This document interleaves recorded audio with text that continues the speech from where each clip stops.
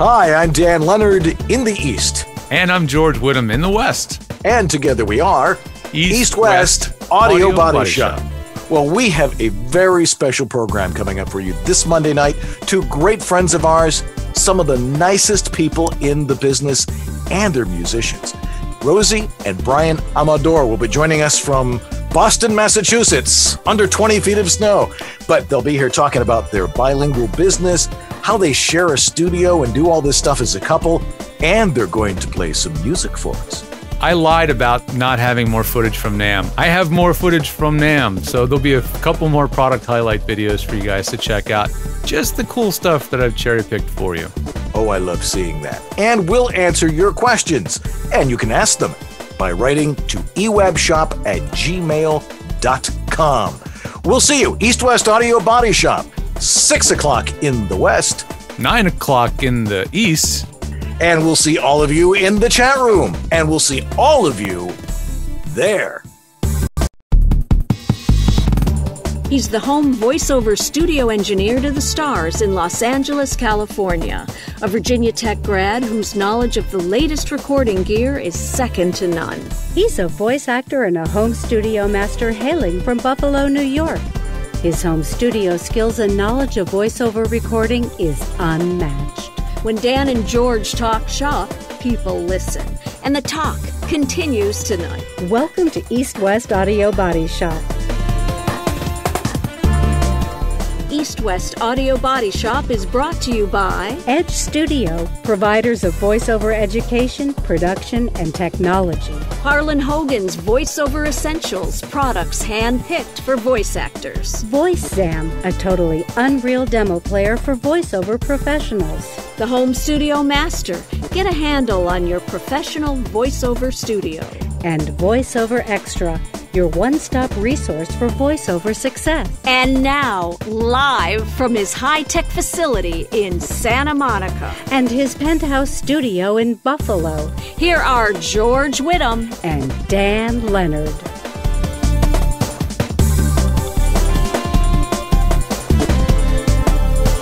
Good evening. I'm Dan Leonard in the East. And I'm George Whittam in the West. And together we are East-West Audio Body Shop.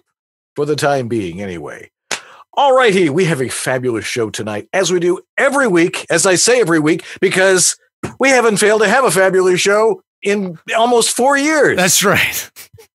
Everyone's been gold. That's right. Absolute gold. Mm-hmm. Ka-ching.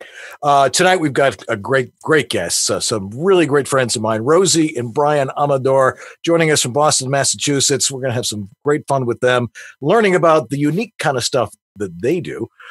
We've got the news. We got more stuff from NAMM. We've got some music. What else could you ask for on a chilly night in the Northeast and apparently just a fine day in the Southwest of our country? Anyway, but to get things going. Time now to take a look at the news. EWABS News. In our first story tonight, yes, George and I will be attending WovoCon, April 17th through 19th at the Hilton Lake Las Vegas in Henderson, Nevada. Gorgeous place. If you're a member of Wovo and you haven't decided to go, too late. You've got to go. It isn't too late, actually. You can still sign up. You can come. You can have a great time with us as we plan the future of our business there. We're going to totally take over. Not completely, but who knows? But we're going to both be there. And if you sign up and get your registration, and if you're a member of World Voices Organization before February 28th, $50 off. Well worth it. That's $50 more that you can put on the blackjack table. Anyway, you can sign up at worldvo.org/events/WovoCon-II/ I think the last / is optional, but you can see what happens. On February 25th, we'll have a meet and greet at Edge Studio with snacks and beverages. I'll be in New York. I'm flying out there tomorrow. Then I'll be in New York City Wednesday, Thursday, Friday.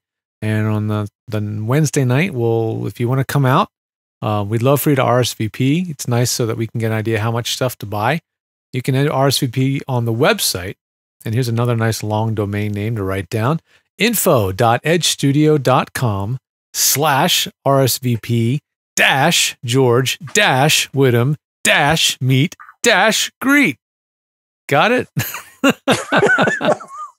Why don't you just put that up there, make it a lot easier for people? I know. It'll be in the show notes too. Yeah, anyway, but if you can come, it'd be a lot of fun. It'll be me just hanging out with everybody at the studio. You get to see our beautiful, amazing studio in Midtown Manhattan and pick my brain for a while. Should be fun.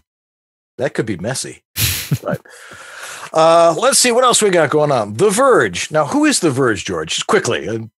Well, they're a huge tech journal, tech blog. Okay. So right. The Verge. Well, yes, The Verge says that Apple will be offering free repairs on 2011 through 2013 MacBook Pros with video issues. That's good, because I was just about to drop my MacBook Pro just to see what would happen with that. Anyway, apparently are they having problems with video issues? Anyway, but they're gonna be fixing those free and reimbursements to those who have already paid for repairs. Find out if you're covered if you've been having video issues at https:// I should just do this with a sword. That would make it a lot better. selfsolve.apple.com / one word, this is a long word, agreement, warranty with a capital W, dynamic with a capital D, .do. And by the way, domain names do not care about caps. You don't have to worry about the caps. They don't? Yeah, agreement, warranty. I use that crazy link because it's the only way to get directly to the information. Otherwise, you have to go through Apple's crazy website to find it. So, okay. But yeah, I've heard of a lot of people with video issues, and on 2011s particularly. But apparently, it spanned 3 model years. And when Apple admits they have a problem and offers to repair it, that must mean it's more than a handful of people. So. Apparently. You know what? Over the years, I've had great luck with Apple repairing things that are out of warranty, and this is one of those cases where they do that. It's pretty amazing. Me too. Especially battery issues and all sorts of weird stuff. It's usually MacBook Pros, so that's another story. From VoiceOver Extra, there was a story about the fact that Edge Studio has some new coaches added to the staff. So some of the people we've added to the staff this year are Rachel Brutera, who's teaching animation, accents, and voice matching. Arthur Insana, who's teaching audiobooks. Joe Lesh, our buddy Joe Lesh. He'll be teaching commercial animation and audiobooks. Suzanne Pinedo is our education advisor. She's new to the staff. She's really, really, really sweet lady. Chris Smith is teaching animation and video games. Haley Wallace is education advisor as well, working with Suzanne. And Simone Fugil, teaching Spanish voiceover. So an amazing array of talent that we've added to our staff. That puts us well over, I think, 30 coaches now working at Edge. Wow. Pretty awesome. How do they fit them all in there at one time? I know. It's pretty remarkable. But I think that... And that's a look at the EWABS news. Is the end of the news. Okay, good. All righty. Well... Now, there's this thing here. It says something really cool to demonstrate acoustical effects of different spaces. Yeah, we can push that to later in the show if we don't want to fill time. That's kind of I would say it's a time filler, but it is really, really. We don't have a whole lot of time to fill. No, it's a busy show tonight. I'll move it to the end in case we have time, but it is freaking cool. Okay, that's all I got to say. Cool. Very cool. And remember, folks, acoustics is 90% of the quality of your audio. To that, we come into our Q&A for this week. And we actually have a question here from somebody on SpeakPipe. Oh, cool. KD's actually called into our official number for asking questions and asked this question. All right, let me play that here. Just got to push that button and push this one. Hi guys, I'm new to VoiceOver and I've been recording in a walk-in closet in an upstairs bedroom. My office where I do editing is downstairs. Editing in the closet's not really an option. I would like to be doing everything in one place, but I can't afford to purchase a sound booth right now. My office is about 10 by 10, and I'm adding some Oralex acoustic foam to improve the sound floor. In one corner of my office is a small bay area with 3 double-pane windows. I live out in the woods with no traffic or noise from neighbors, except for occasional coyote howling. I can record either facing toward or away from the windows. Do you have any recommendations for acoustic treatment for the windows? I don't have any curtains on them right now. Or is this a big enough problem I should just stay in the closet and get lots of exercise going up and down the stairs? That's a great question. That's a great way to end that. It is. Wonderful question, man. That's what I love getting those speak pipe recordings because they sound really good. She sounds pretty good. I think she'll do just fine in the business. Has a good presence to her. Exactly. Well, well, there's 2 points there. I mean, and George and I could both address these. Mm-hmm. Should she stay in the closet? Well, that's what XLR cables are for. It's you may not want to. You may want to not edit in the same place and you record. I certainly don't. I mean, you want to be able to concentrate on what you're doing one thing at a time. And sometimes it's best to totally disassociate yourself with all the gear that's around you and go hide in your closet. Sometimes it's best to get away, even if it's far away. If you've got enough cable to get your mic down into your closet somewhere that's big enough and is easier to acoustically treat, that's a great place to do that because it's going to be quieter in a closet.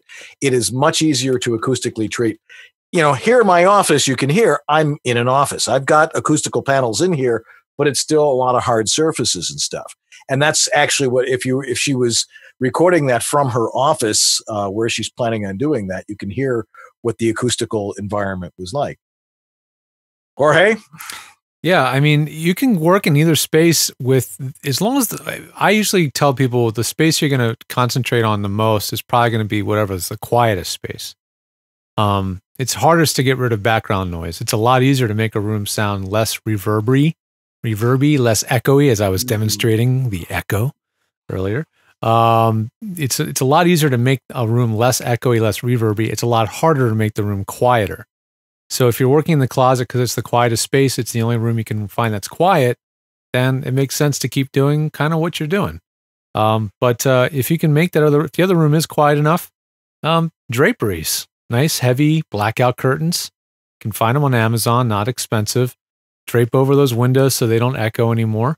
And some moving blankets tacked up on the walls. You can make a little frame out of PVC pipe, as Dan has demonstrated on the show at least once or twice.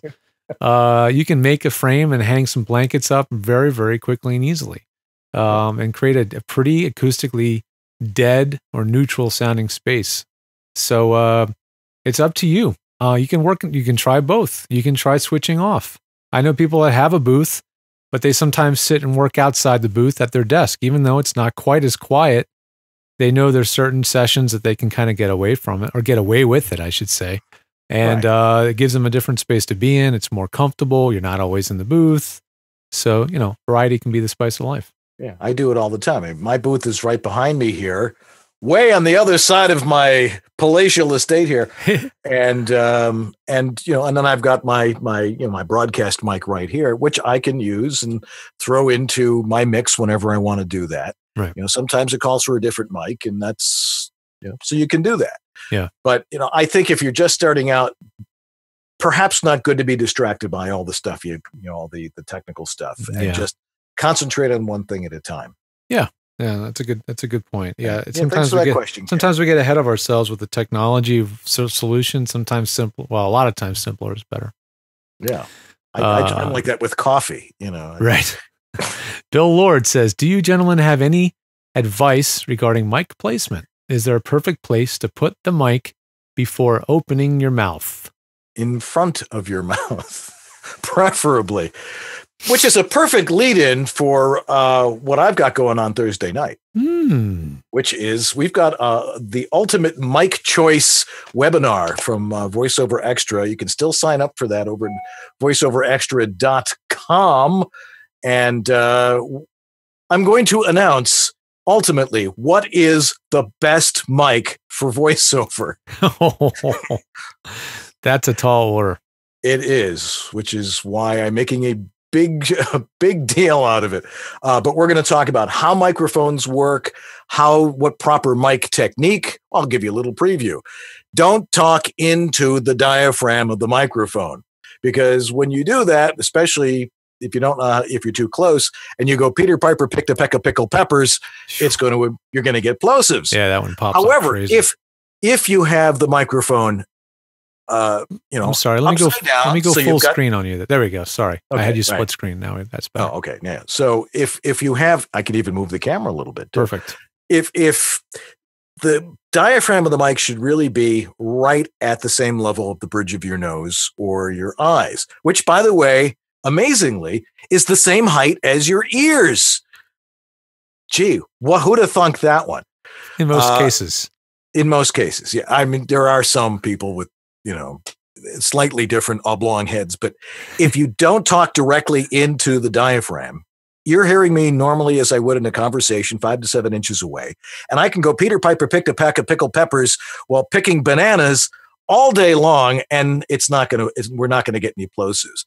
Yeah. I haven't been using a pop screen for years. I might on a 416 if I'm doing some close read or something like that, but the perfect attitude for a condenser mic is about there. Have your copy underneath, totally unobstructed, and that's proper mic technique.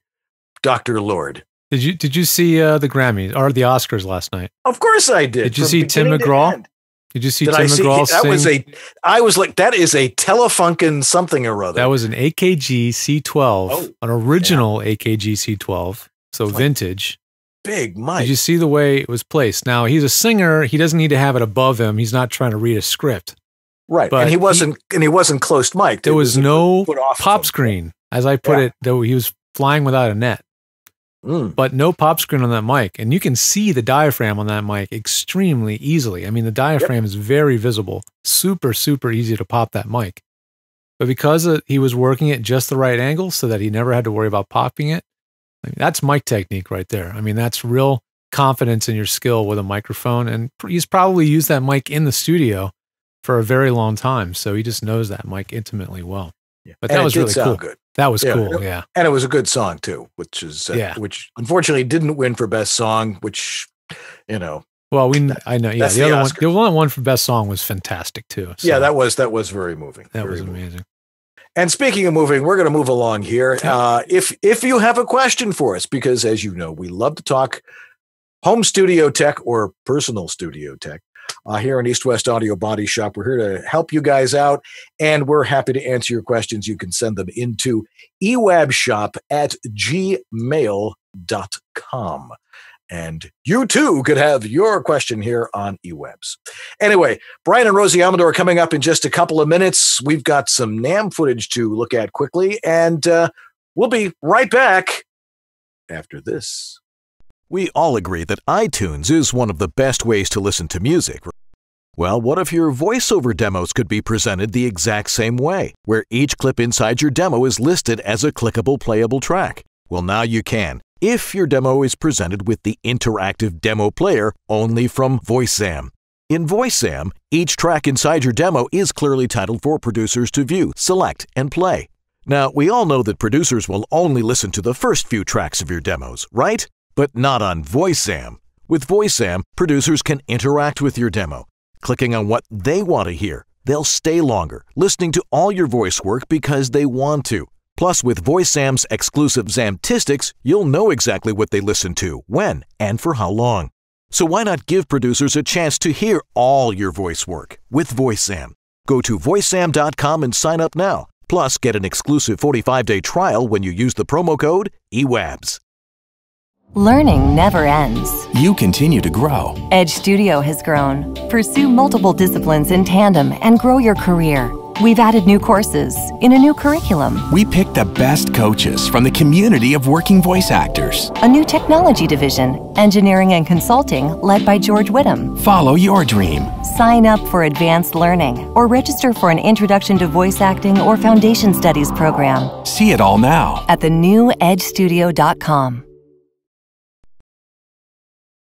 Okay, we're back here at East West Audio Body Shop. Who was the announcer for the Oscars last night? Cedar Fox, who I thought it was Cedar Fox. Working on to be a guest on the show soon. Outstanding. We got to get her on. Mm-hmm. I mean, we actually sort of had her on before once. Yeah. I think before that's voiceover a couple of years ago. That's right. See, now we can actually talk about the show being a couple of years ago. Yeah, because, in about 3 weeks will be our 4th anniversary doing this show. If you can believe that. This is episode 179. And, I think you guys could probably, get out of the chat room one of these days and, and not necessarily hang in there all this time, but, we do have lives. But we're trying to figure out some fun way to celebrate our 4th year of doing this show together. We had a great time last year over at Ann Ganguz's house in Irvine, and the food was fabulous. But I'm going to be back east, and where are you going to be? You're going to be everywhere in the next couple of weeks. Yeah, I mean, tomorrow flying to Pennsylvania, then the next morning taking the train into New York, then taking the train back to Pennsylvania, then coming back, then 8 days later flying to Atlanta. Then I'll be for VoiceOver Atlanta. Then I'll be flying from Atlanta to Louisville, Kentucky for Papa John's Pizza. And then from Papa John's, I'll be making my way back here again and then going to Vegas a week or so later. And then back, and then Vegas again, and then back. When you fly into Vegas, there's only one thing you hear. Do, wheel of fortune. I'm not sure if I'll be flying or driving in this time, to be honest. Okay. Well, you still have to go in the airport and hear that. But. Yeah, exactly. I'll go out of my way just to hear that. Every time I land in McCarran Airport, I immediately pick up the phone and call Dave Quavassier or text him going, I hate McCarran Airport. I'll just take a couple of quarters and go in there. All righty. A little bit more NAMM stuff, and then we'll try and get to Rosie and Brian here eventually. I'll keep it short. I'm just going to run one video. The rest of them that I release will all be available on the Whittam's World feed over at Edge Studios YouTube channel, guys. So if you want to see absolutely everything that I did there, it will all be there eventually. But I picked this one out because, well, we talk about the iPad a lot. We like to talk about what it's good for, what it's not good for, but there's one company making some pretty impressive software for the iPad for recording, and it really is like a full-blown DAW. It is no joke. So anyway, here's a little video, and thanks to Lee Pinney for cutting this together for me. Here we go. Hey everybody, George Whittam for Whittam's World here at NAMM 2015, the last day. And we're picking up some really interesting vendors. This is a product I've known about for a while, but I'm really going to learn about it for the first time directly from the source. I'm with Corey from Wave Machine Labs, and he's got the Aria. Tell us all about it. Yeah, so we're introducing Aria Pro. Aria Pro brings a whole slew of new features. We finally have a full MIDI sequencer, 32 internal stereo buses for routing, 6 aux tracks, and now from the original Aria, right now can do 48 tracks of simultaneous playback. Aria Pro moves into unlimited audio and MIDI track playback, as well as a huge new feature, which is transient detection and real-time warping. So there are more features in here than we were hoping to show, but it's we're in alpha right now. We're super excited, and it really moves us into a professional DAW on the iPad. So what are some of the features that might be helpful for someone that maybe doesn't need the track count, but does need a lot of powerful processing? Like I need to be able to fine-tune a downward expander at 10 dB with, I need a little bump of EQ and a roll-up, that kind of stuff. Voice actors really need that kind of thing. Right. Can you do all that with this? Yeah, so every copy of Aria comes with a PSP channel strip on every channel. It's the same sonic quality that you would expect from a great PSP plugin on any desktop DAW. There's a whole slew of other plugins available from FabFilter, FXpansion, and PSP through our online store, and it's the same exact sonic quality that you would get from any plugin on your DAW. But out of the box, you get at least some basic processing? You're getting your basic processing, convolution, reverb, delay, chorus, very basic processing, but the PSP channel strip is phenomenal.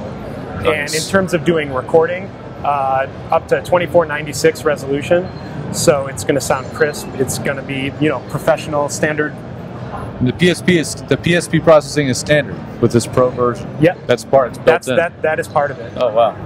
Killer. Yeah, the channel strip on every channel, and it sounds fantastic. Can you show me? So this is the mixing interface. Can you show me the editing interface? Yeah, absolutely. So you just hit the little waveform up there, and obviously you could see the new MIDI track, which is going to be new to a lot of our existing customers right now, with a full piano roll editor. It's going to come with all the MIDI tools that you would expect to have with any great DAW. You know, in comprehensive zooming. Yeah. It's all there, and we kind of had to rethink the way to make it really intuitive for the touchscreen and make it smooth to go in line with Auria, which is already really easy and nice to use. How about if I want to edit one track with some real detail? Do you just double click? How do you get on? Well, you can zoom in there, or there's zoom buttons up in the top, but you can get right into the sample. Oh wow! So it's sample accurate. You know.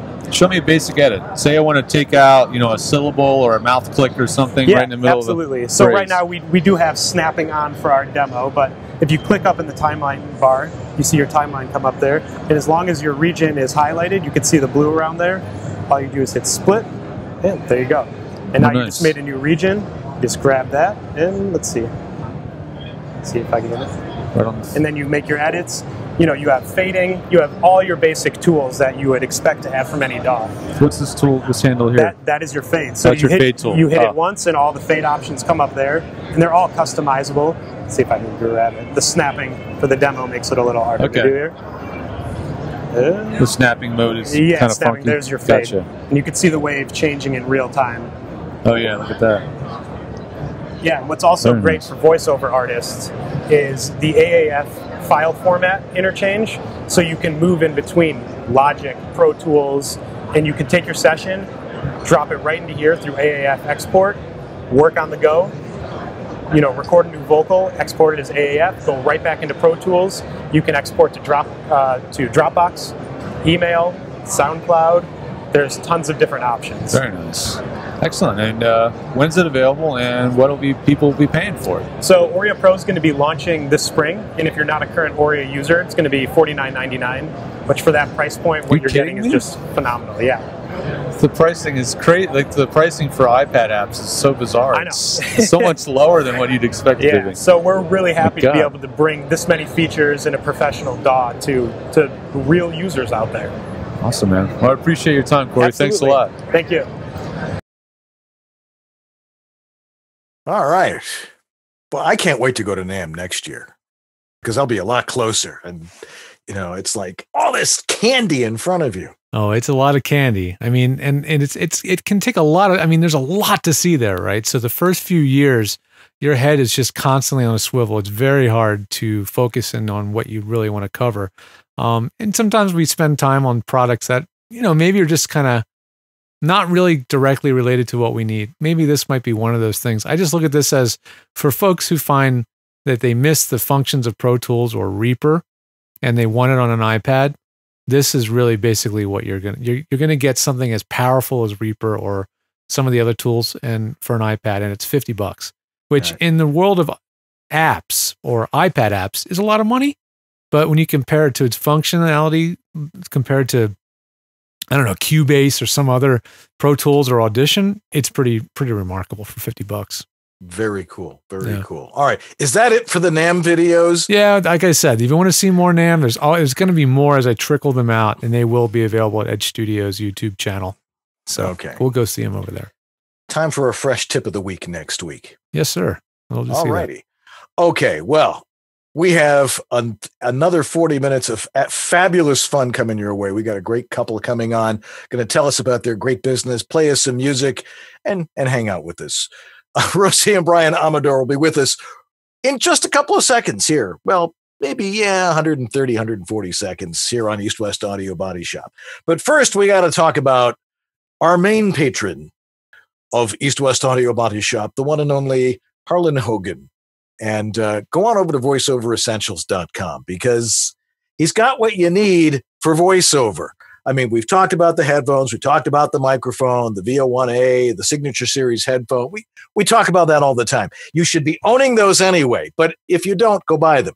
Now, if you do own them or want to find something else, go over to voiceoveressentials.com and check out some of the other things in there. We haven't talked about the Porta Booth much in the last couple of months, which was, of course, what got Harlan started in this business in the first place. Now, when I was in California last week, and I had to get something done in the bedroom at my mom's house, which fortunately has this nice closet behind it where I can hang a blanket and stuff and set things up just right. The number one rule of voiceover, when you want work, make plane reservations. It just never fails. That's right. Every time. How many times have you been sitting in the terminal and you're like, yeah, flight's taking off about half an hour, and like, not now. Exactly.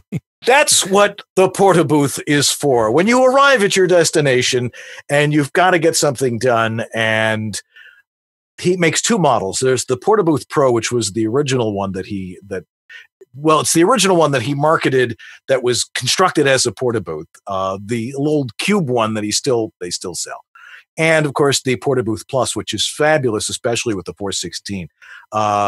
Really a nice thing to have when you're on the road in an emergency, and you can carry it around in their own carrying bags. They fit in the luggage racks. Yeah, that's actually what I'm set up. Showing right now is the travel bag you can get for the Plus. Yeah. It's a good bag. It's made specifically to fit the Plus, and it has a ton of pockets. So you can, and it has great strap on it that when you pull the handle up on your bag, it slips right on there and it just drags along with you. Oh yeah, that's right. It has the rollerboard bag handle slot that slides right on.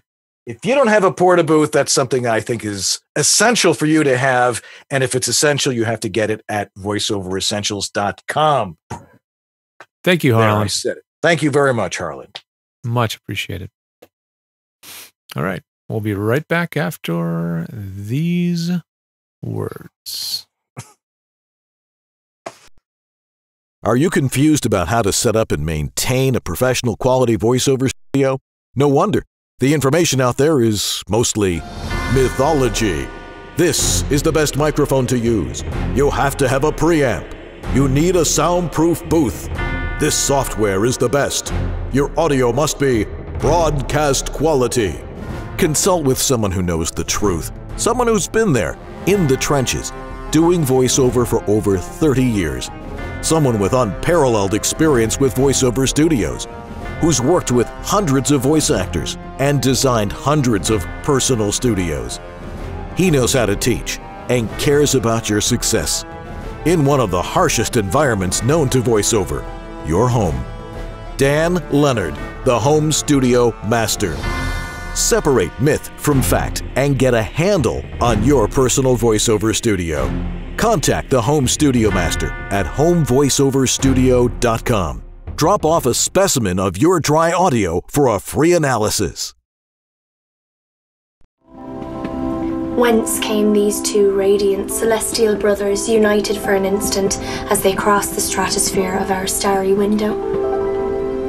One from the east and one from the west. Very good. All right, now we're sure to be busted for running that clip after it's been an Oscar-nominated film. Boy, did that one do well last night, because it was a cute film. It was great. The really music cool. was great. The cinematography was great. It was just cute all around. Yeah. And it deserved to win. And especially because of that scene. Speaking of cute all around. Yes. It is time to bring in these guests who have been waiting so patiently in the green room, although it's the white room in Boston right now. Joining us from Boston, Massachusetts, two of my buddies in the voiceover business, Rosi and Brian Amador. Welcome to East West Audio Body Shop. Thank you. But that's actually Cambridge, Massachusetts. Thank you. Oh, I forgot. Right down the street from Harvard. Our fair city. Exactly. The home of Dewey, Cheatham, and Howe. That's right. That's right. You got it. Anyway. I used to work for Dewey, Cheatham, and Howe. Really? Yeah, I worked for Tom and Ray's lawyer for several years. No way. Yeah, and there's actually a sign right there in Harvard Square. Yeah, but that's not where their law office is. I mean, that's just their headquarters. But the office was just in some guy's house. Oh, okay. Dewey, Cheatham, and Howe. Okay. Anyway, Folks, it's great to have you on the show. You've got a fascinating career going in voiceover, especially since you do it together, and I guess sort of together. But first, give us a little bit of your background. Rosie, where are you from originally, and how did you get into voiceover? Well, I'm originally from Puerto Rico. My family is from New York, Puerto Rico, and Argentina. I came to Boston in a long time ago, when I graduated from college, quite a while ago. I think 80, around 80 or something. Yeah. Just use presidential administrations. That's what I do. Carter. She came during Carter. And I met Brian like 3 years later. In 84. In 84. And should I tell you how we met, or should I let Absolutely. I've never heard this story. We'll get to that. All right, first about me. Enough about her. I grew up, to the extent that I grew up, in New Mexico, Albuquerque. And I came to Boston in 1979 to study music at New England Conservatory of Music.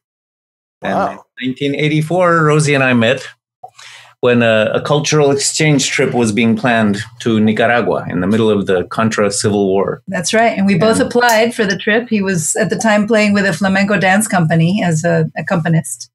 And I was working for a theater company and sort of singing on the side, because I always sang. I sang as a child, as a young adult, you name it. And but we both applied for this trip to go as musicians. I thought, here's my chance to sing again, and to sing in a meaningful way. And we went in a peaceful project to work with Nicaraguan artists, and we kind of fell in love.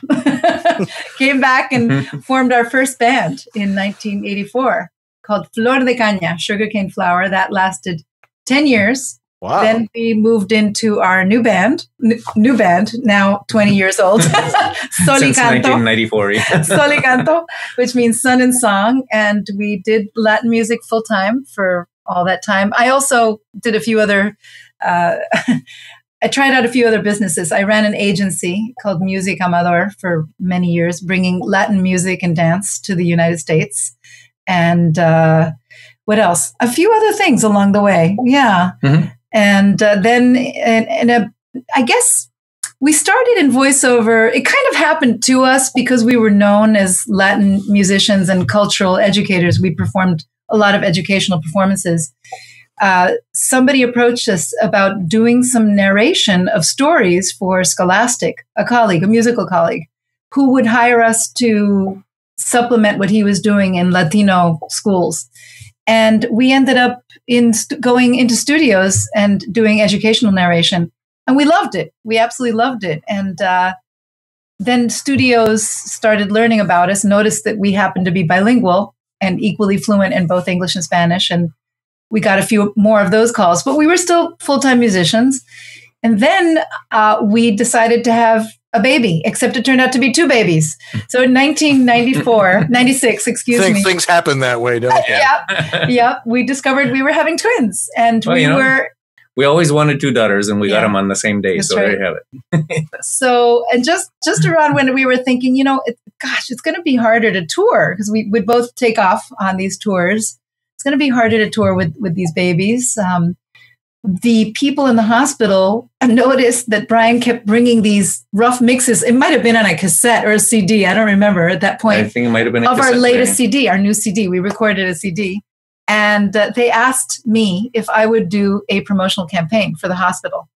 So I went into my first professional studio of that ilk, with a director listening in on probably ISDN. And I loved it. I got to read my own testimonial, but they helped, to turn it into a spot. And I did radio and spots and print media. And I said, I love this. And it kind of planted the seed. I wonder if this is something that we could do on the side, And I started researching. Online and found out that, you don't have to be in LA or New York. You can actually be in Boston, maybe. You did the magical voiceover search. And absolutely. It's like the door to, Dorothy's house opening onto Munchkin Land. It was probably when you guys did that too. Exactly. Yeah. And sometimes you have to not pay attention to the man behind the curtain. You know? So we made a decision, you know, when by the time our girls got into sort of middle school, we really didn't want to be touring. And by that point, I was determined to look more seriously at voiceover. And I started communicating with people, wonderful people like John Florian, who I considered to this day, my VO guardian angel. I met him at an APAC conference, and he informed me and educated me so much with his wonderful online newsletter. And then I just started making friends in the VO community, and we started improving our studio and really learning and educating ourselves and studying. And so little by little, it increased to the point where about 5 years ago, we went full time, pretty much. A little more than that, actually. Maybe a little more. Well, we started a long time ago, about 20 years ago. But I would say in the last 5 years, we've been full time. And we love it. We love the community. We love our clients. The community is the best part. Oh my gosh. We love all of our friends, our voiceover friends. They're fantastic. Yeah, we sure do have a good time when we get together, don't we? We do. Now, one of the fascinating things about, the two of you here, and George, this is the secret to successful marriages in voiceover. Yeah, I'm listening. They both do it. Exactly. It helps. You have all the same voiceover friends and stuff. It's like, yes, but it helps to have a B room. It does. It does. I mean, well, we'll talk about that in a little bit. But okay. What you guys really do, which I always find really impressive, is how you concentrate on your voiceover business as a business. I talk with you guys often, and you're always talking about, we're doing this, we're doing that. What are some of the things that you do that perhaps people should be doing to really make sure that they are running their business as a business as opposed to their hobby? Well, there's, as Rosie was saying, the voiceover community is an incredibly generous community of people who are always willing to share their experience and knowledge. And one of the things we've learned is that clients really like it when you appreciate them, when you make them feel like you're taking care of them and like you're really committed to giving them exactly what they want. So that's one part of it. Another part of it is to do your research and find out what other possible avenues of new business there may be that you can approach, and to set time aside to do that.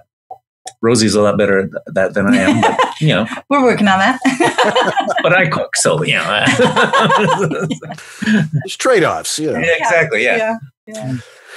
Yeah, it's important to run it as a business, and I'm always really impressed how you do that, because you've got to be really organized. I mean, it's because you're both doing this.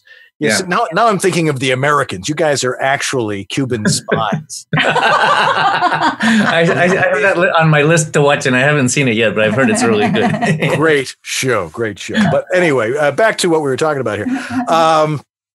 Now, how are you set up there in your home for studio space? Because you were saying you've got to have more than one booth, apparently, or do you share, or it's like, is it like the bathroom in the morning if you only got one? No, that's not quite. Well, this is the room we're seated in. This here is our office. This is our office. Yeah. This is where all the business goes on. Mm-hmm. Right over behind us is the studio on the other side of the hall, which is also my office. That's where my primary computer is, and where the mic is set up. And then in this side, on the other side here, our daughter Sonia has her bedroom with a walk-in closet, and her walk-in closet is our B room in case of emergencies. So if one of us is doing a job and the other one needs to do an audition, we'll go in there with the Apogee mic and an iPad and do it in the walk-in closet. And I do use my chaotic eyeball with my USB They didn't mic. pay us for that prompt. No, they really didn't, and they're not paying us either. I like it. I'm very fond of it. I take it on the road with us when we have to do remote recording, and it saved us many a time. Yeah. So mostly we record in our proper studio. Although occasionally I've had to use the iPad on the road. But having that studio be for auditions is great. That way we don't have to kick each other out of the studio to do auditions. Now, do you work together on some stuff? If you're working on a project, does one record, do the engineering and the editing, and the other does the voice? Do you switch off or what? I engineer Rosie sometimes. Usually if I'm recording, I'll just engineer myself. But sometimes when she's doing it, I'll engineer her. But you know what's really fun is when we do auditions that are dialogues and they're male female. That's a lot of fun. We get to do those together. See, and that's I think something that a lot of people don't have. They're alone in their closet. What are you doing in there? And they don't get to work with somebody else. And if you can imagine the other person conversing with you, but it's not the same. It's not the same. That's right. So but to have somebody who you're totally familiar with and can be completely familiar with, I'll bet that works just fabulous. Yeah. It does. And actually we coach each other as well. That's also very helpful. That's also very helpful. Especially if it feels like a really, this is a good fit. Let's give it your best shot. And so we listen to each other and we help. And that's also really lovely. Yeah. Do you have any creative arguments over that? Or of course. All right, you're normal. That's good. I'm done.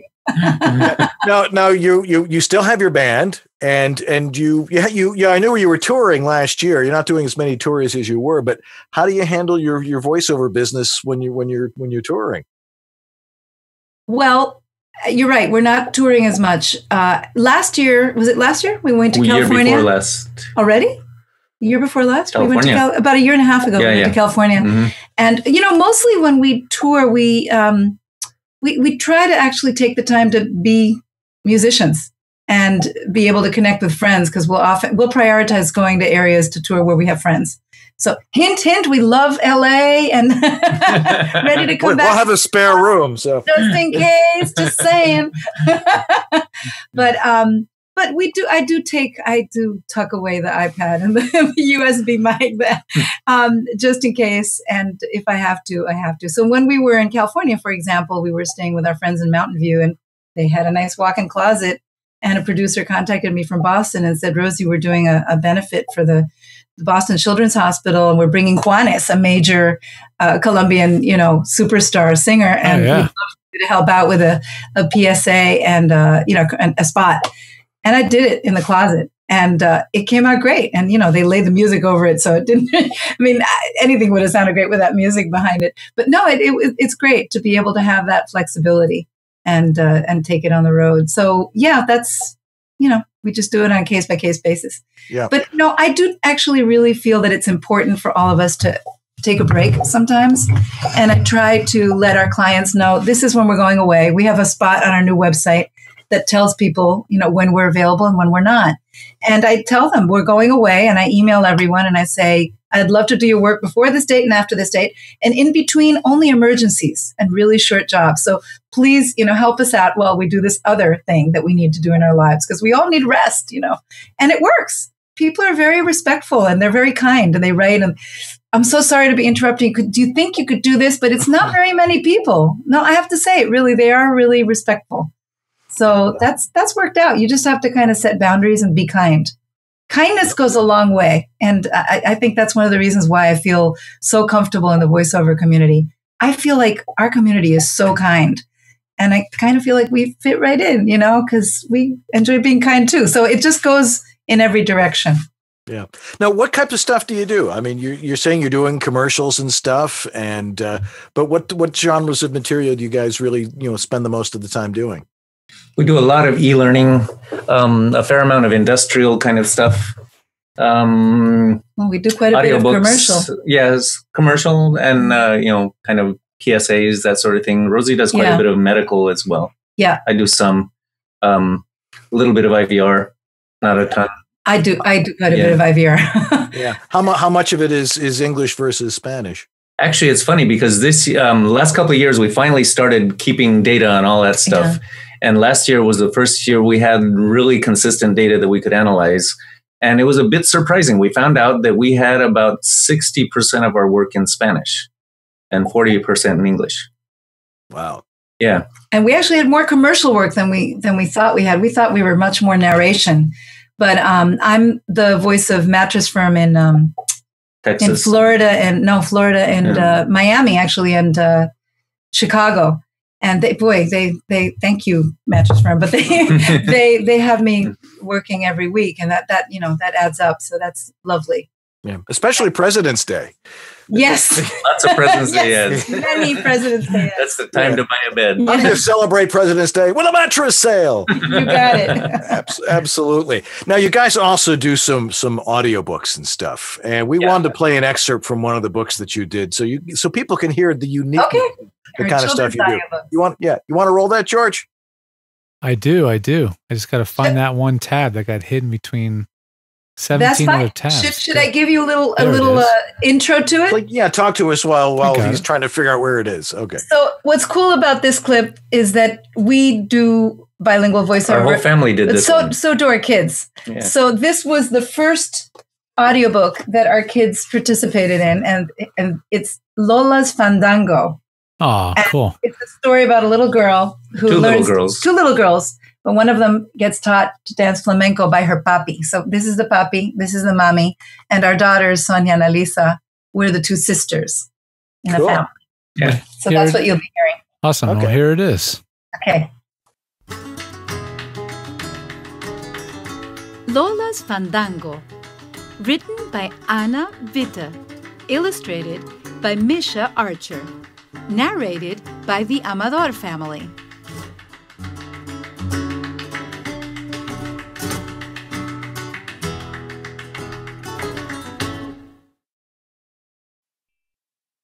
That evening, when Mami and Clementina go to the grocery store, Lola takes her first lesson. The most important thing in flamenco is rhythm, says Papi. Before you start to dance, you have to be able to clap the rhythm. Listen. 1, 2, 3, 4, 5, 6, 7, 8, 9, 10, 11, 12. All right? All right, says Lola. Now let's clap together, says Papi. 1, 2, 3, 4, 5, 6, 7, 8, 9, 10, 11, 12. Wow. And that's the way, to me, that's the way audiobooks should be. It was like watching Reading Rainbow, but I love that show, Reading Rainbow. Hey, when you got a young kid, you got to have, nothing beats LeVar. But I mean, to me, that's what an audiobook should be.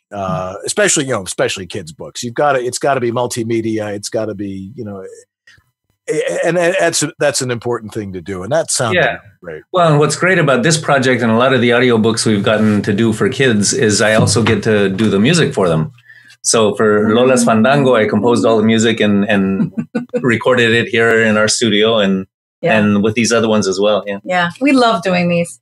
I'll tell you, for me, the bilingual audiobooks and documentaries and audio tours are my favorite. I love doing them. So much fun. And also educational animation too. We work with a few clients who send us some of that work, and it's so much fun. We have a blast. If it ain't fun, why do it? Yeah, exactly. Yeah. And speaking of fun, I figured, before we go to the break here that perhaps you could play us a tune.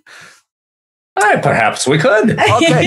If anybody has a question for Brian and Rosie, throw it in the chat room, and our amazing chat room monitor, Antonio Gadig, will get it on here for us. Antonio. I want to say also while we're on here that I believe some friends from Argentina who I invited to participate this evening might be listening. So a special hello to Natalia and Pablo. So grateful that you're here. And hopefully some friends from the Dominican Republic too. And Antonio from Puerto Rico. I know he was here a little earlier. So gracias a todos por estar aquí con nosotros. Okay. Alrighty. De Cuba. A classic from Cuba by Miguel Matamoros. It tells the story of a couple walking down the street. She wants a kiss, and he says, "What? With all these people watching? Let's wait a little longer, because I want to kiss you like this." And that's where you can join in. You need to join us on rhythmic kissing, all right? All right. And you can do it. Brian will guide you.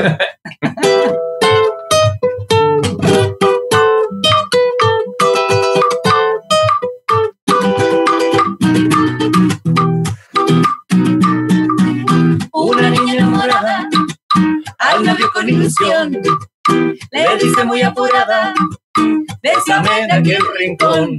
Y el novio le dice, espera, caramba, deja que pase la gente, que miradas callejeras son miradas imprudentes, que miradas callejeras, mamá, son miradas imprudentes.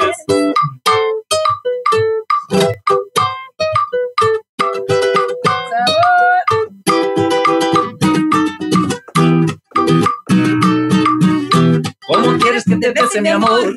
Si la gente está mirando de allí, esperemos un momento mejor. Que quiero besarte así. Everybody. Así. Así. Así. Así. Así a bailar.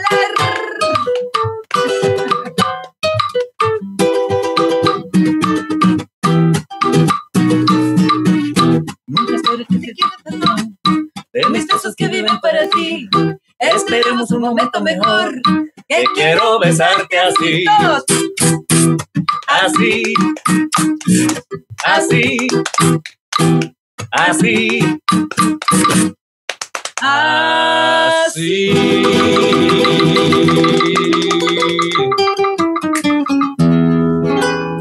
Yeah. Bravo. Yes. That song's from the 40s. Can you believe it? Old Cuban stuff. We love it. We love it. The oldies but the goodies. Cuban music is the best. Oh, I love it. We love Thanks it. to Buena Vista Social Club, it became so much more publicized. Yeah.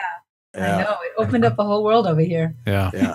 And, and Latin music, of course, isn't just Latin music. I mean, you've got the clave and you've got samba, you've got all this great mixture of stuff. Caribbean rhythms and the Cuban rhythms, and it's all great stuff. And you guys seem to sort of stretch it around a little bit, don't you? Well, what's your favorite stuff? Yeah, that's been sort of one of our trademarks all the time that we've been doing music. Is we've always really loved to do a wide variety of styles from all over Latin America, because there's just so much good stuff, Yeah, some of the best composers and in Latin music, and then a lot of American jazz guys who started to pick up Latin jazz, Stan Getz and Dizzy Gillespie and Paul Winter and those guys, and just wonderful stuff.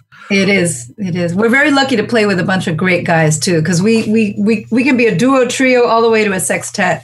Yeah. And with them, we play a lot of Brian's original stuff, and then some of these classics that we love. Well, and being in Boston, we have access to a lot of really wonderful Berklee musicians. College of Music, New England Conservatory, where Brian graduated. I'd say. Pretty All right. If anybody's got any questions, again, throw them in the chat room when we can ask them of Brian and Rosie.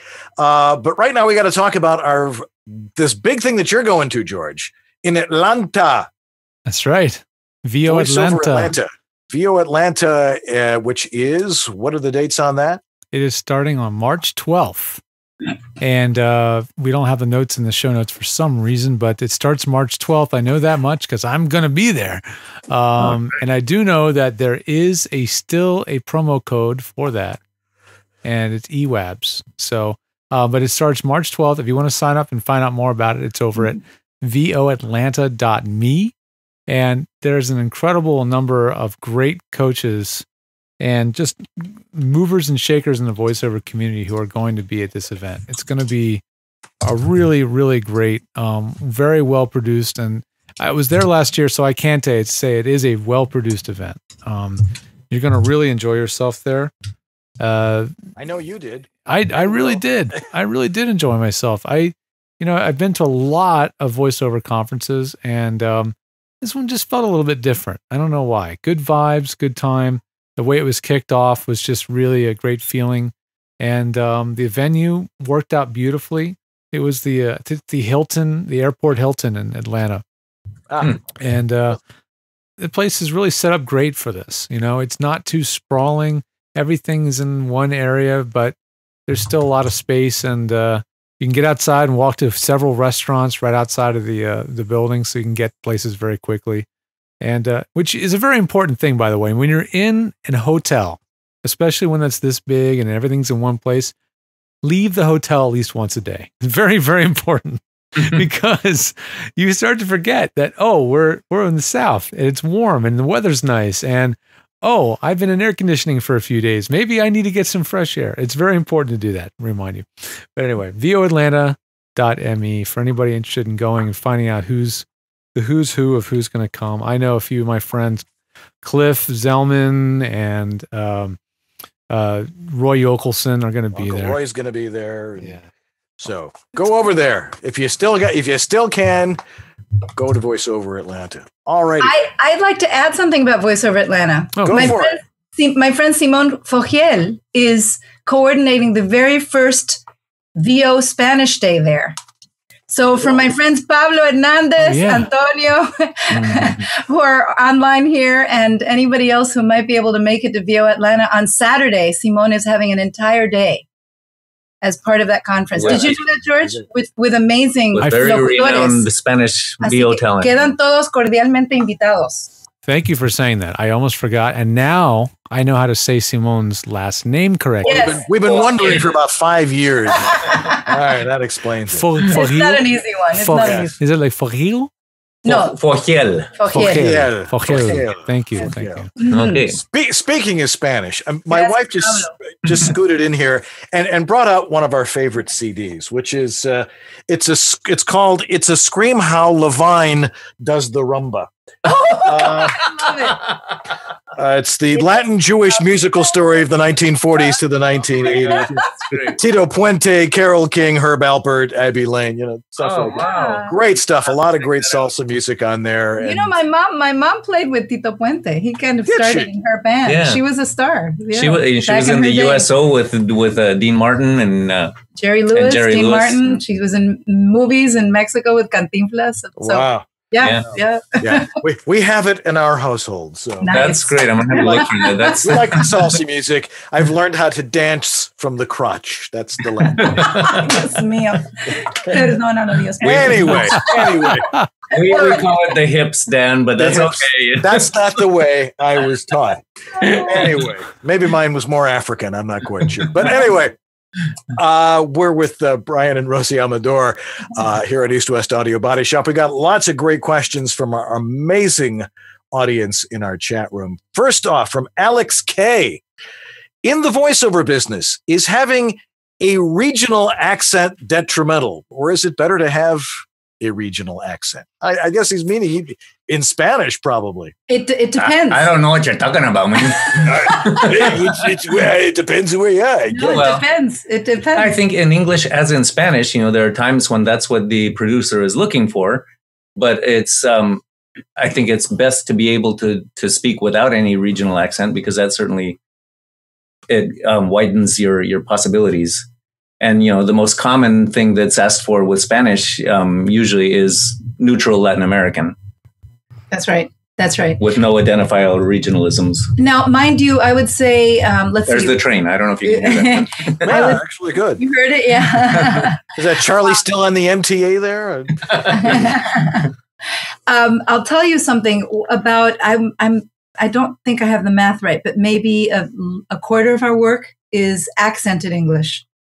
So on request, we can. So I sort of channel my dad, my papi from Argentina, and we can add it. And since I'm Puerto Rican and Argentine, I can also inflect with those accents in my Spanish. But Brian's right. Primarily, I think one of the things that makes our voiceover so attractive in Spanish is the neutral aspect, and then. Again, being able to add in a little accent when it's called upon for the specific demographic. Yeah, when it's necessary. In the U.S., if we're doing something in Spanish and they do want an accent, most often it would be Mexican, because that's the biggest U.S. Latino population.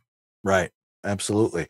J.S. Gilbert asks a lot of things, but he asks here, how much of your work is derived due to your ability to do the work both in Spanish and English? How much of the work? Well, I would say it's an interesting question. I'm surprised because my hope was always that we'd get lots of bilingual jobs. Lots of bilingual jobs. Obviously, that's my ideal client, right? To do it in both languages. But clearly, people are looking mostly for one language or the other. Yeah. However, that being said, we do have some clients who come to us. And for example, on our YouTube page and on our website, I have a spot I did for Nevada Health. And they chose me specifically because they wanted a friendly, warm, nurturing voice in English and Spanish to invite people to sign up for healthcare. So it does happen. And certainly in telephony and IVR, that is definitely one of the reasons why I get tapped, a lot to do that. And sometimes in narration, educational narration. Yeah, we do. But it's interesting that it's not more. I think people look for us for specific projects in one language or another. We do, as you can imagine, we do a lot of overdub work, a lot of videos or educational material that's created initially in English. And it varies. It can be just about anything. I mean, we did something for prisons not so long ago. Remember we did something for a client who had us do education about sexual harassment in prisons. Right. So it was kind of a tutorial on that. Well, that's right. And I did one on what the procedures are when you come to our jail. Yeah. But I mean, it runs the gamut. I mean, that's just something recent that we did that we're remembering. But overdubs and we've learned the ability to, as you may know, Dan and George, there's a lot more words in Spanish than in English. So to fit the Spanish words over the English is that why it sounds so much faster? Yeah, it's rather a challenge. So we love it when we get to work with producers who are willing to tweak the video or who have enough B-roll that it gives us time to finish our phrases. Otherwise, we spend a lot more time trying to make things fit in without sounding like you're selling used cars. But we give our clients a heads up about that. We let them know. We educate them as much as possible. And by and large, they're really willing to accommodate us so that the product will sound good and not like a used car sales. we have a translator that we work with a lot who's very good at that, at paring things down so you still get the message without necessarily all the words. Yeah. So if the client allows us to recommend our translator, that works out real well. Sometimes we get given scripts that aren't very good. Yikes. And I'm sure that Antonio and Pablo might be familiar with those. Mm-hmm. And we have to make recommendations. We respectfully make recommendations about how they may be improved. And we don't record unless we're told it's okay. But 9 times out of 10, people take our recommendations. And, they're working with native speakers. So they know they can trust us. So we're lucky. We're really lucky. We have great clients. Great. JS also asks, does it bother you when you hear very obvious fake Hispanic accents in commercials, games, and things like that, etc.? It bothers me when I hear a very fake accent, no matter what it is. If I heard myself trying to do an Irish accent on a commercial, that would bother me too. Not that good. Be a Spanish leprechaun. That would be fascinating. Pablo O'Hare. If it's a joke, I can live with it. If it's something funny, making fun, I get it. But yeah, if it's a real spot or if it's a real narration and it's supposed to be real, authentic Spanish, it is very upsetting to see that. Well, get ready, Cinco de Mayo is coming. Jay Tremblay voice asks, Brian and Rosie, do you tend to go to conferences, events together or tag team them for more coverage? I don't know. I seem to run into you guys together just about everywhere. Yeah. I went to FAFCON many years ago. The first one that I went to was in Atlanta. That was number 5? I can't remember. I think I met you there. I think we met there. Yeah. Yes. I think I liked you. I think I did. I'm glad to hear that. I did. And after I came back, I said, Brian, this is amazing. You have to come next time. And since then, we've been coming together. And we're coming to WOVO. For the first time, we're coming to WOVOCon. We'll come together. We debated whether, should we spend that much money? We said, you know what? We can't not be there. We cannot be there, both of us. So I'm bringing the ukulele. And you're bringing the ukulele. And I'll bring my claves. We'll be all set then in the lobby. We'll do some Spanish Hawaiian music. That'll be different. Yeah. Okay. Steve Gonzalez, voiceover, asks, audio tours, contact production houses, use Mandy.com, museum departments of marketing. That's a tough one, Steve. I actually I made a lot of special efforts to try and get more audio tours, and we do less than I would like. Fortunately, Google is our friend, and we've been found by some script writers. One that happens to live in Cambridge, who's been using me for some work with the Guggenheim and a bunch of different museums. So that was great. And I've done some work for Lonely Planet. Also, that was for helping people with Spanish, travel in Latin America. So if you buy the Lonely Planet app on traveling, I forget what it's called, Fast Talk or something like that. I forget, but anyway, I'm the Latin American Spanish voice. So harder to get in to get in the door there. But worth it. Really fun doing those. Yeah. And he says, by the way, cool 3/2 clave while singing. Thank you. George. Yeah. So which one of you is the geek? One of you is almost always the geekier one. Which one of us is the geekier one? Yeah, that would be me. Este. Definitely. So what do you, how much? I read your posts and Dan's posts, and I email them to him because he doesn't keep an eye on things the way I do. So your good information is funneled through me to him, and then he's to do everything about it. So she'll send it to me with something like, do you get this? Look into this. This sounds good. Couldn't we use this? So how much gear do you guys actually manage to travel, or do you have to travel with? Do you guys keep it under control? One setup for each of you, or just share one setup? No, we just share one setup. We'll travel with usually the Apogee mic, our eyeball, and either an iPad or a laptop. No, but in the studio we use two different mics. When we travel. Oh, sorry, when we travel. Yeah. Okay. What do you guys use? Which mics do you guys use? These days, Rosie's been using an AT4040, and I use a CAD C1000S, just like that, or 100S, sorry, like you've got right there, yeah. And I'm liking it. I'm liking it quite a bit. Oh, good. The E100 is fantastic. Great mic. E100, which is why it's the official mic of right here. All righty. The real Amy Fisher asks, do you guys do jingles? No, we have not done jingles. I don't know. It just hasn't come up. It's funny because we were talking about this, Dan, you and I, the other day, the fact that we haven't really featured on our website. We just recreated our website in the fall after many years. Which is beautiful, by the way. Thank you. Beautiful website. Please visit and let us know what you think. It's AmadorBilingualVoiceovers.com.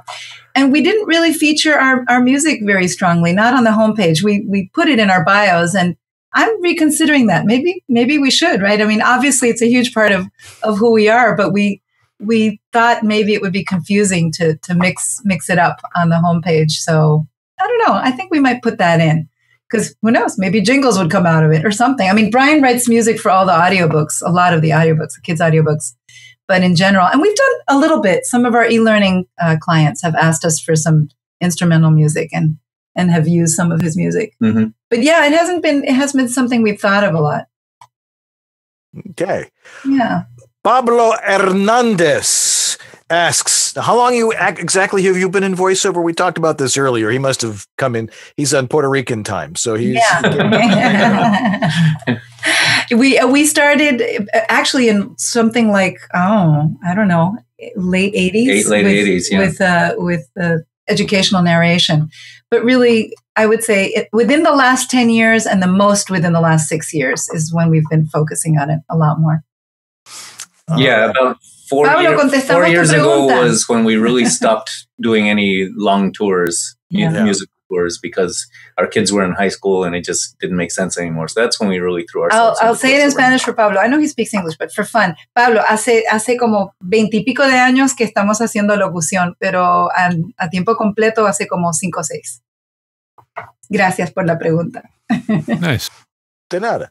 All righty. Devox asks, this is an interesting question. Where is neutral Latin American Spanish spoken? Seriously, right. I figured this is what he wants to learn. Right. It's a great question. Where is standard American spoken? Standard North American? They say Midwest, maybe. In Buffalo? In Buffalo. At that microphone, right? Right, exactly. Yeah. So neutral Latin American is something that... It's a great question. Where you hear it most is in the media. You hear it in movies and on TV and newscasts. It's basically an attempt to make it accessible to anybody anywhere in Latin America. So, if you have really strong Argentine regionalisms, it's going to turn off people in Mexico. The idea is that if you have an accent that's fairly flat without any distinct regionalisms, then it's going to be pretty much acceptable to anybody all over Latin America. So I guess you might say nowhere and everywhere would be the answer to that question. Because if you go to Argentina, people have an accent. If you go to Mexico, people have an accent. Right. But if you're turn on the TV, chances are you're going to hear what's referred to as neutral Latin American. So it's something that a lot of people are encouraged to learn to do. Yeah. Yeah. My son is fairly fluent in Spanish. He's actually a Spanish major in college and a linguistics major, and he speaks Spanish very, very fluently, but with no accent at all. He sounds like someone from Buffalo talking in Spanish to someone from Buffalo. You mean that they were Spanish with a Buffalo American accent? Yes. There is no Buffalo accent. Como te llama, por favor? You mean like that? It's something exactly like that. Dr. Bill Lord asks, have you ever been told that you're not authentic enough? Ooh, what a comment that is. I have not. No, but I've been told that I have an accent. Yes. In English. Yes. And in Spanish. Yeah, he's been studying accent reduction because we were talking about that earlier. He wants to be able to do both kinds of jobs. You know, you can detect Brian's from New Mexico, and you can detect a little bit of his accent. And he's been working with one of your colleagues at Edge. I get a lot less grief about my accent in Spanish than I do in English. Yeah, he speaks rather neutral Latin American Spanish, but in English you can detect his southwestern roots. So it's nice to have that out of the picture for certain kinds of narration. Authenticity has never really come into it so much. No. Right. Very interesting. Yeah. Scott Chambers asks, do you ever compete for jobs if it's like a male and female call? I mean, you take a stab at this one. All right, I'll try it. And then you ever try that? Or that ever happen? Well, we often audition for the same job if it's open to both male and female. Yeah. Yeah, sure. Yeah. You try to coach the other one to not do it as well? Have you been lucky enough to both win your respective auditions for a couple's read? Not popsicle. Have you guys ever been lucky enough to each win your respective parts in a script where you get to each play a part in a script? So you're playing both voices? No.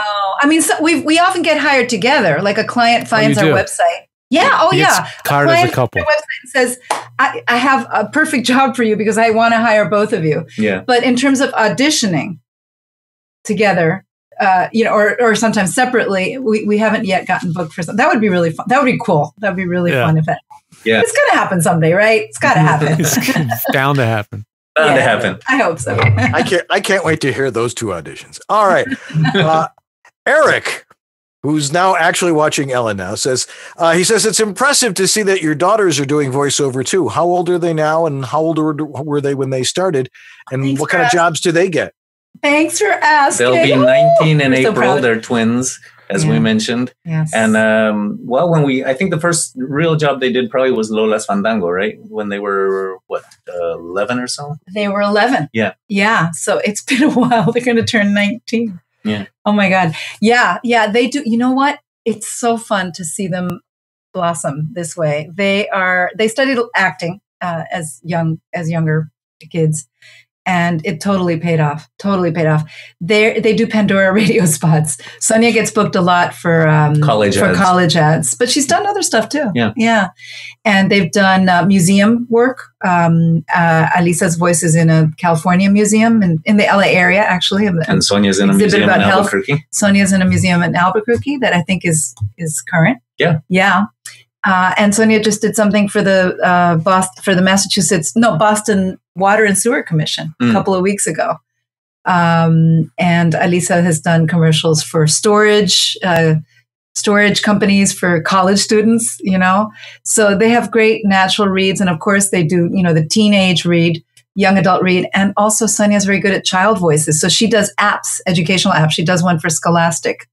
Called I Learn With, Aprendes Con in Spanish. Mm-hmm. And they do a lot of bilingual work. No, it's called I Learn With. You learn with. Well, in Spanish, it's called Aprendes Con. I'm not going to fight about this now. Yes. And don't fight about We've it. Been on the show long enough to get a little. I thought she spoke Spanish. Don't argue with me. She spoke Spanish when I met her. I guess something must have broken. Awesome. Yeah. Susan Bernard asks, do you ever get requests for translation service? You talked about this a little bit before, or script writing, and do you promote that side of your business as well? Well, we do get requests for it, and we only do it if it's a really short thing because, we're not professional translators. I can do a good translation, but I don't want to spend all day doing it. So if it's a paragraph or two, I'll take a stab at it. But if it's longer than that, we usually encourage them to send it to this translator that we work with. Yeah. And plus, it's really hard to translate idiomatic expressions. It's so hard. American idiomatic expressions. So, it's delicate. So it's better if we hand it over to our translator and he handles it. like, call me anything you want. Just don't call me late for dinner. Exactly. That one wouldn't translate well. No, not at all. Some things are lost. Remember trying to explain that to a Nigerian once, and he just sort of looked at me kind of cross-eyed. Pablo Hernandez has another question. Do you guys have a golden rule for your voiceover and music business to be successful? Oh. I don't know. I guess I have one. Yeah. Tell me, what is it? My golden rule is just remember that every time you work for a client, the person at the other end of that communication, the person you're working for, is a human being just like you, and they want to be treated with respect and kindness. And they want you to do your best. And so do it. I would agree. I think that it holds true for music too, in terms of, our audiences are there to experience the best that you can offer. So with our VO clients, we work as a team. We really deeply care, and we genuinely do, about what we're working on. Otherwise we wouldn't be doing this. It just would be no fun, And with our music, well, obviously, we're writing the music, singing the lyrics that express our heart's desire. The messages that we sing in our music are truly an expression of who we are. And we're sort of putting it out there. We're all, as actors and musicians, we're all vulnerable. Everybody who's participating tonight knows this. We're extending ourselves in a very vulnerable way and wanting to do our best and help the planet in whatever way is possible. So we're putting it out there, and we're hoping that it'll be well received. And we care. We deeply care. And I think that's the key, to really care about how people feel. Yeah. And apparently it's working. Well, I love you guys. It's always great to see you. I see you guys every week anyway, but I've been looking forward to our opportunity to chat for you at length here on some of your philosophy and some of the fun you guys. It's been an honor, and it really has. And really fun talking to you guys. We think that this show is fantastic, and we are so grateful to you for doing it. And we really, truly are honored to have been on it. I know we're in great company all these years that you've been doing this. Thank you so much for having us. We feel the same way. Okay, now I'm going to make a little editorial decision. You guys want to play the bumper out for us? Just a little bit of Spanish. So as we go to commercial here, we can at least get you one more time. Now he's got to go find his guitar. And we didn't think we were going to play anymore. Now we have to decide what to do. Just come up with something silly. And Brian and Rosi Amador, thanks for being with us, guys. All right, guys. Take it easy. Alrighty. All the nations like banana. This one's for Ella. All the races like banana. All the nations like banana. All the way from Nicaragua. All the races like banana.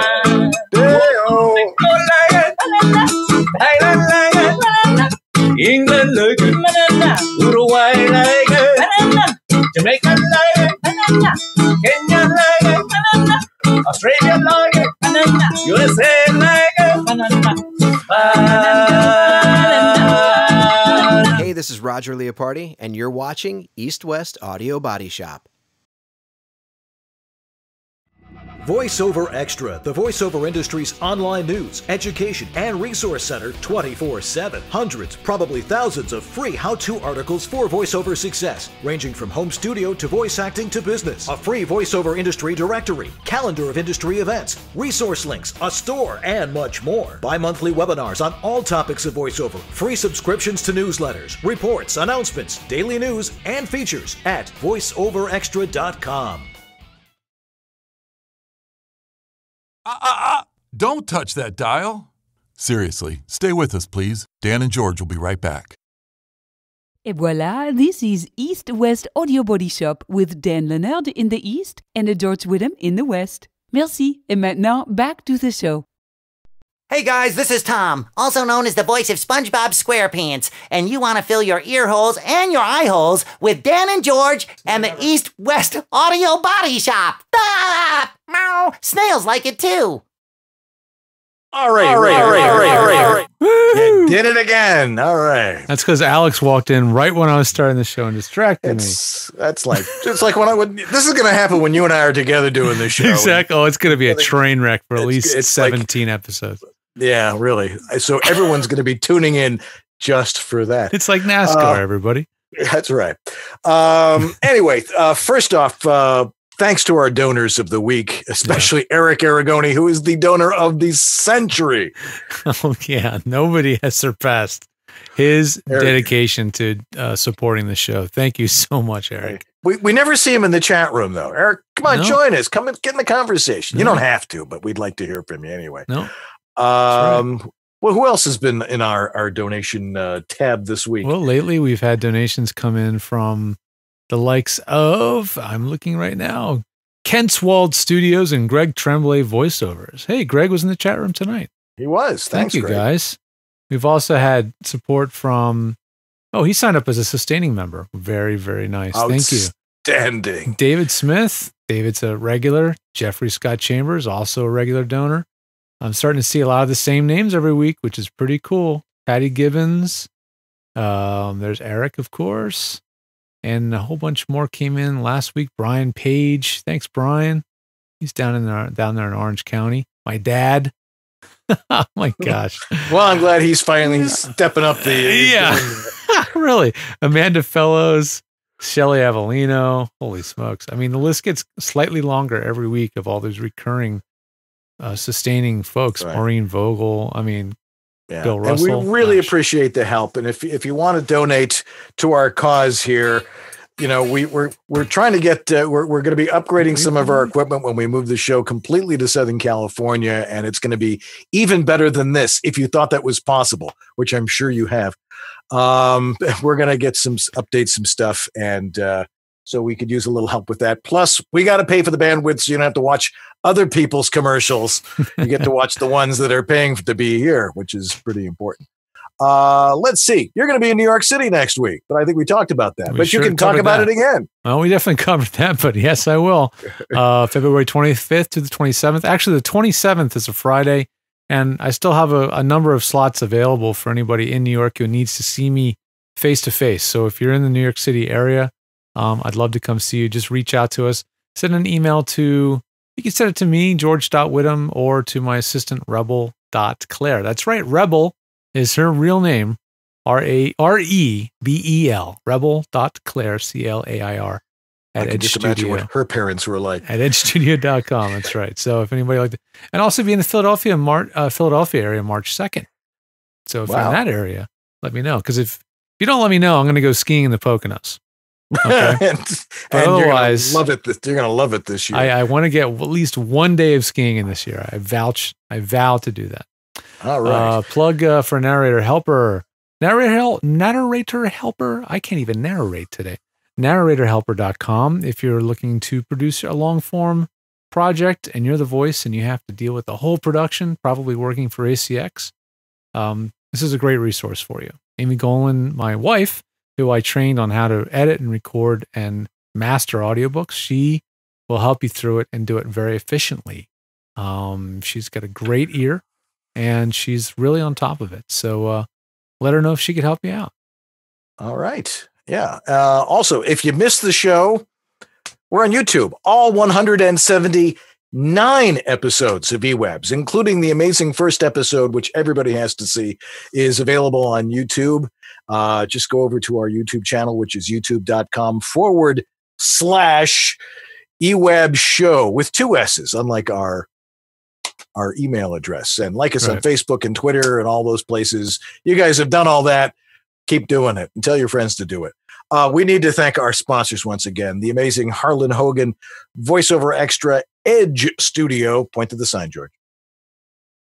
And Voice Zam, the best way to present your demos, and VoiceOver Atlanta, all these great folks for providing the uninterrupted live stream and bandwidth of this fabulous show you have watched this evening. Mostly uninterrupted. Yes. I'd like to thank my wife, especially for coming in with the album. Sounds like she really enjoyed the show tonight, which is really great. Yeah, I'd like to thank our good family friend Alex Krogadal for being here tonight, even though he was just slightly distracting. I'd like to thank him for hanging out throughout the show to keep Ella entertained, because my wife is not here. So thanks a lot, Alex. Appreciate the help. All righty.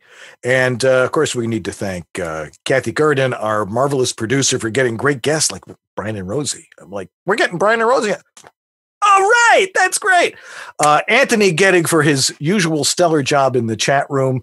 Shelly Avellino helping out when she can in there. Jack DeGolia for the amazing job he does with the show notes. If you miss something, you want an address, you want a web address or something like that, it's there in the show notes along with the show, and it's right above me here. If you just look right above my head, you'll see all the menus up there. Show notes are up there as well. Also, Tim McKean for working on EWABS Essentials. I got to check and see what they've got in there. It sounds like they're throwing a lot of tips of the week in there. Easy to watch stuff. And Lee Pinney for being Lee Pinney, because what would we be without Lee Pinney? We're not quite sure. That's right. Let's see. Well, that's going to do it for us tonight. Thanks again to Brian and Rosie for joining us tonight. And have a great week. Excuse me. Yeah. That's an EWABS first. It took me 179 I think so. episodes to I believe it was. Well, that's been like crawling up in there and whoa. Oh, my brain. I got to shove that back in there. All righty. That's going to do it for us tonight. Do we have anybody planned for next week, or are we off next week? We're going to take the week off because I'm going to be in New York. Yeah, actually in Pennsylvania, and skiing. I am actually trying. I'm actually going to try to take that day off, unless somebody needs me in Philly. I'm gonna take that day officially off and actually try to go skiing that day. So right. So we'll be off next week, but the week after that, you don't want to miss it. It's going to be our international EWABS show. That's going to be on 6 hours earlier. We're going to be on at 3:00 Eastern time, noon Pacific time, with people from all over the world joining us from New Zealand and the Canary Islands and Great Britain and various other places. We're going to have a great conversation about international voiceover. You don't want to miss that. And it'll give you a nice break for your afternoon. Anyway, so that's going to do it for us tonight. I'm Dan Leonard, still freezing my tuchus off in the east. And I'm George Whittam in the west. And together we are East-West Audio Body Shop. Have a great week, everybody. We'll see you. Good night, y'all.